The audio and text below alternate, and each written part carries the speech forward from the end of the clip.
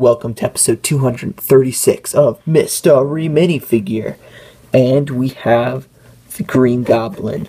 Not just any version of the Green Goblin. This is the 2015 Juniors Green Goblin from the Spider-Man Hideout set.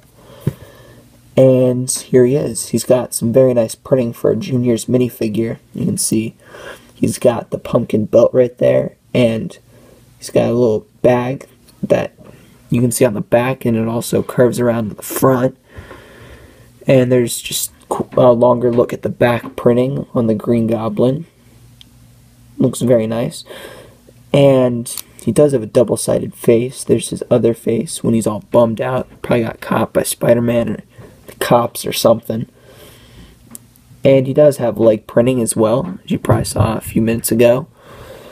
And he's got the scaly skin. Although this is a costume he does wear. And there's some purple right there. And on mine, you can kind of see it. Some green is peeking through on the purple, but that doesn't bug me at all. So, Crafty Lou just walked in at the end of the video too. Tell me in the comments what y'all. Tell me in the comments what y'all think of this minifigure, and I will catch you on the flip side. Peace out.